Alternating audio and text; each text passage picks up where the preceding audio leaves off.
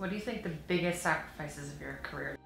The biggest sacrifice, I think, has just been time with my family. I've had a wife since 2009, and so all the travel days associated with training and competing, and the early mornings when I leave at 5 in the morning, and the late nights when I go straight to the gym or straight to the rink after work and don't get home until 8 or 9 o'clock. I think those are the biggest sacrifices, especially early on, in a new marriage. And now experiencing it all over again with a baby is kind of, a whole different dynamic. But, my family's been super supportive. My wife, Kathleen, has been super supportive. And even though she's only 2 years old, our daughter, Mila, is a huge hockey fan and loves to watch me practice, at the rink. And I think that's one of the biggest drivers going into this road to PyeongChang is, having her be able to watch me in the last one.